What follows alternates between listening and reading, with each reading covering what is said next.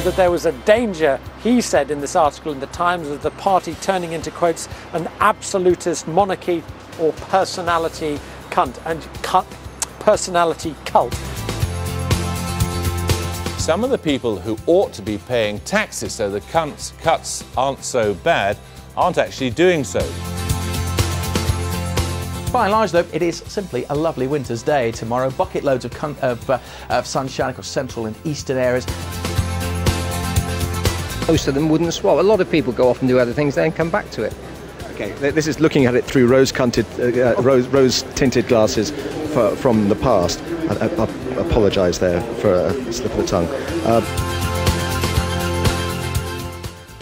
What's happening in the course of the next hour? Well, first up after the news, we're going to be talking to Jeremy Hunt, the Culture Secretary, about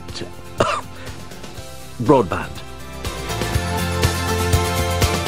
We heard this morning one of the primary examples of the Freudian slip that we're ever likely to hear on Radio 4. Which we're not going to repeat in quite the terms it happened, but but now almost anybody now listening who was listening this morning will be aware of something that was happening. Jeremy Hunt, the Hunt.